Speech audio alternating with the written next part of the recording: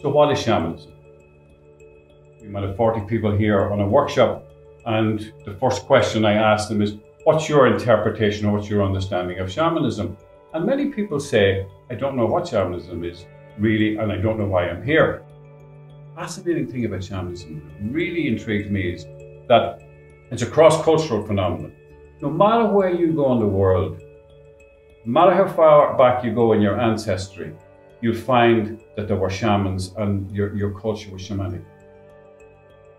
But peoples around the world, from Australia to Siberia, to Mongolia, to Mexico, to the Native Americans, to the Celts in Ireland and in Europe, had this ability, and they valued these non-ordinary states as very much an important part of their culture. And I think part of our problems today in the world, and why we become so materialistic and consume everything around us, and why our planet's in danger, and why we've lost contact with nature, and therefore there's an ecological crisis, is because we've lost touch with our ancestors.